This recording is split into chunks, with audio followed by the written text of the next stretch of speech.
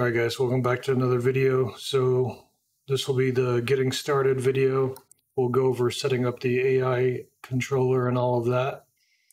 So I'm going to go ahead and talk about the animations and what I did with them and why.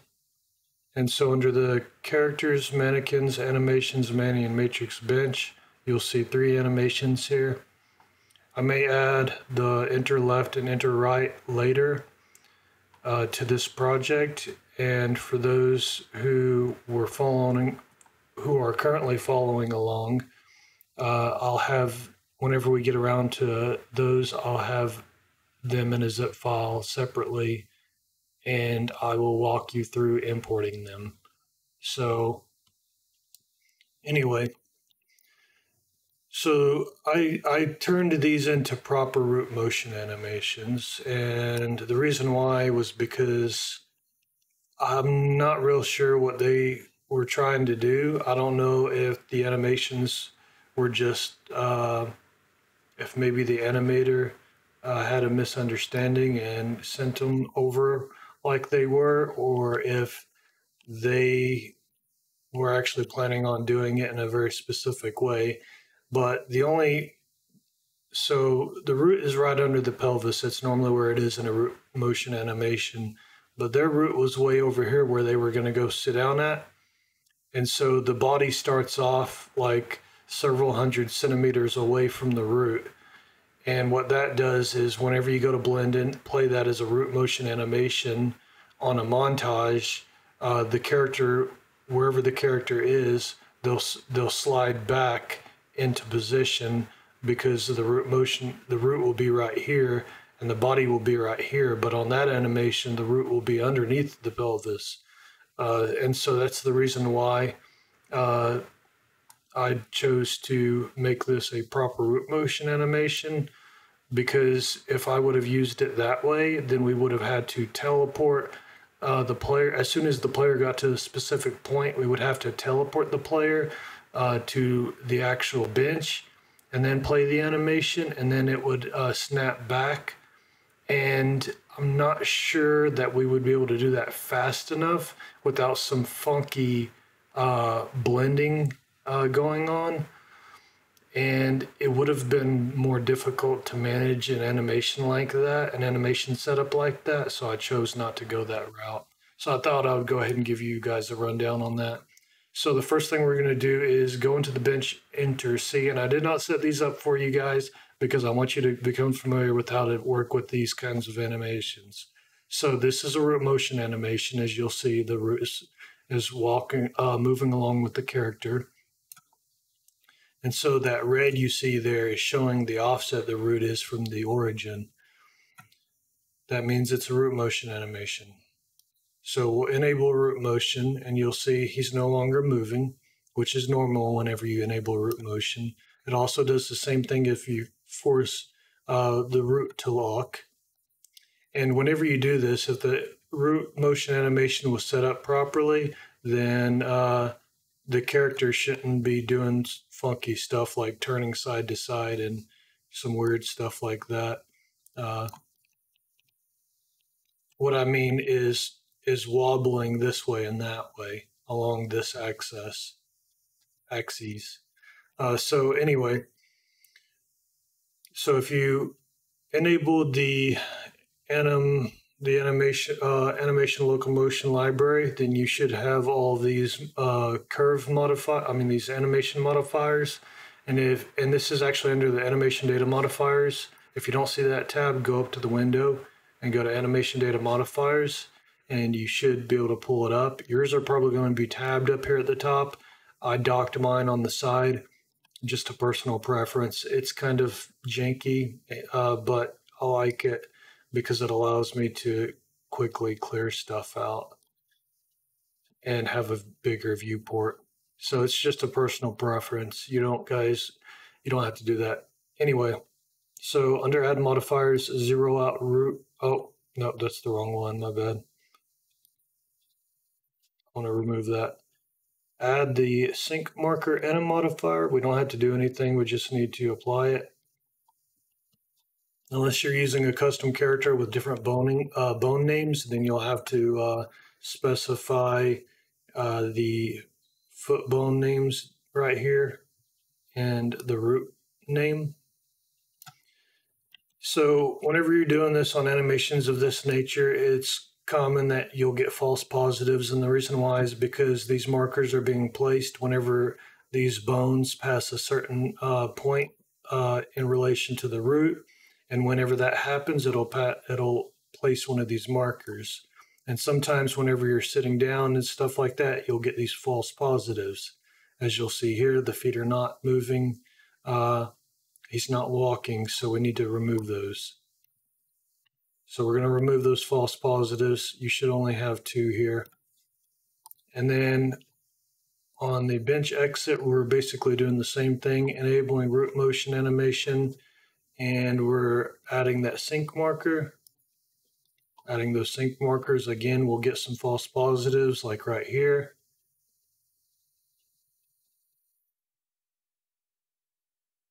This is a false positive. And that's an annoying bug.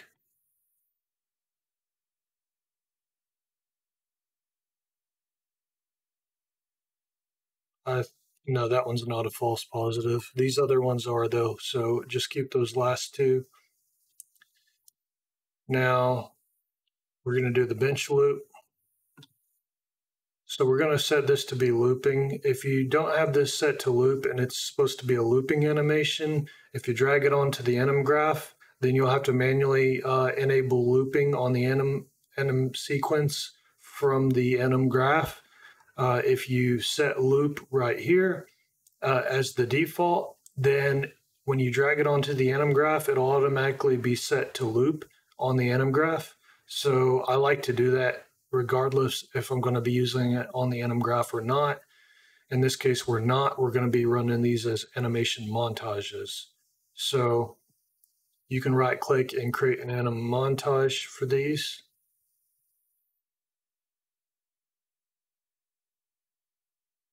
And there we go.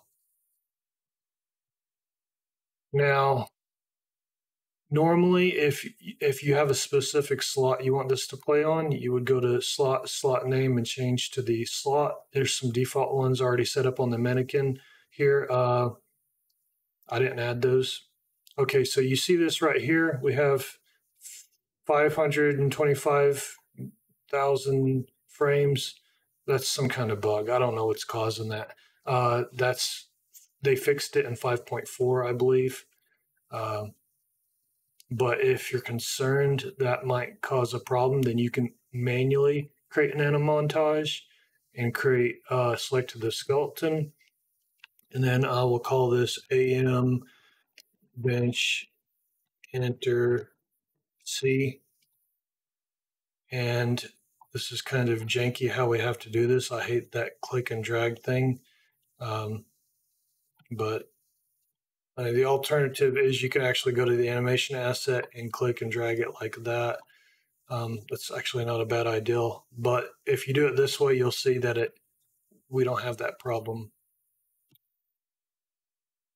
So we're going to set up sync groups. I don't actually think that sync groups are going to work between anim sequences on an anim graph and an anim montage. I have no way of confirming that. There is the ability right here to set up sync markers, but I don't know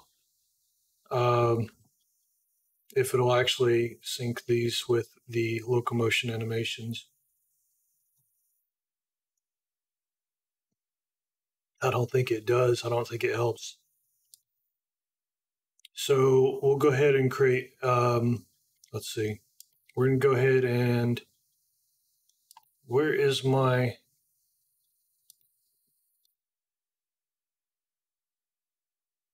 okay, this is weird. I'm supposed to have a timeline on here. Am I missing something?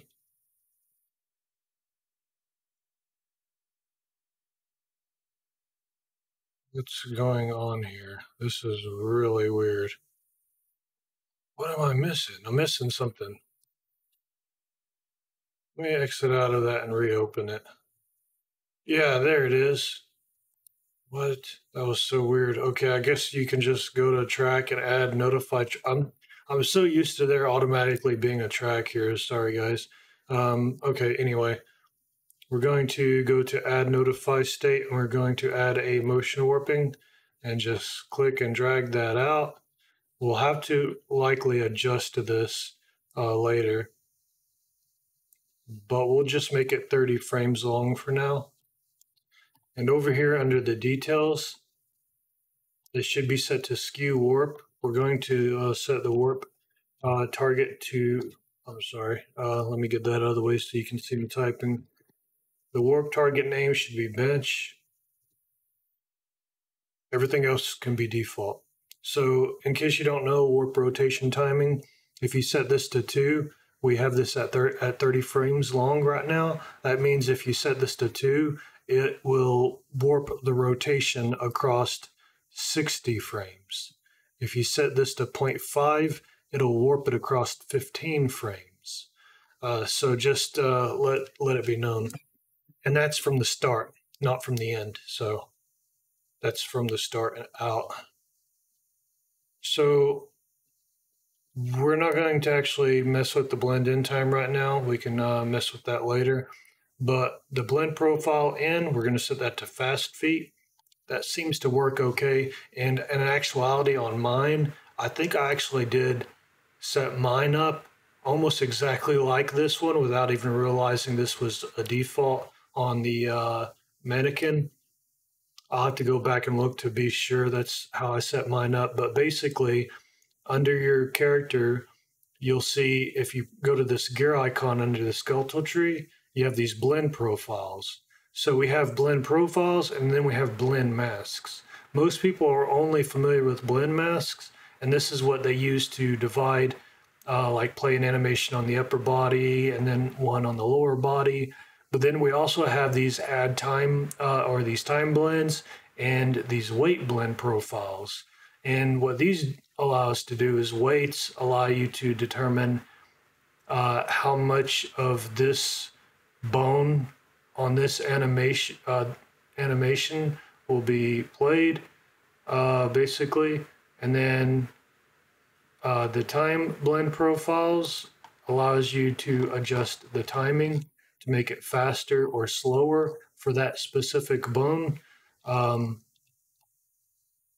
so if you slow this down on the feet, you can actually get better blends. And so that's the reason why we're using the fast feet blend profile, which is a timing profile. So that's the rundown on that. You could try to use something non-linear for the blending modes if you want. In fact, I believe I used either a cubic or a cubic in out, and the reason why is because it's a little less dramatic than the quadratic in outs or the exponential ones. These really have special use cases, these more dramatic ones. So in most cases, you're probably going to be using something a little less dramatic, like a Hermite cubic in out, cubic, quadratic in out, sinusoidal in out, or a linear. So anyway, it's up to you if you want. I might play around with this, but we'll revisit this whenever we actually have this set up properly. So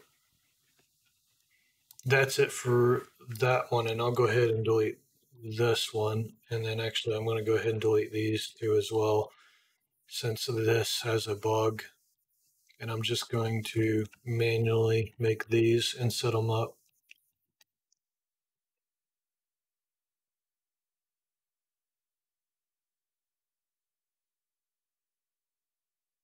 And so on this one, we don't actually need anything fancy. We don't need motion warping on this, but we can Also add this to the locomotion sync group. Now, in order for this sync group to actually be useful in comparison in relation to the animation graph, then we actually need it to be on the animation blueprint. So 1 second. All right, so I'm back. All right, so we set up this locomotion sync group right here, but we never set it up on the animation blueprint. So under the animations folder, you'll see the ABP Mani. Open that up and then come over here to the My Blueprints tab and go to the anim graph by double clicking on it. Open up the locomotion and then go to the walk run. And right here on this blend space player, we're going to set the method to sync group and always leader. And we're going to set that to locomotion there. And then I'm just making sure that these are named the same. Like I said, I don't know if this actually works with between animmontages and sequences on the animation graph, but we can go ahead and set it up like that anyway. I don't think it does work like that. I'll look into it and get back to you guys on that. But let's see. So that's pretty much it. We'll go ahead and do the animation montage for the bench loop.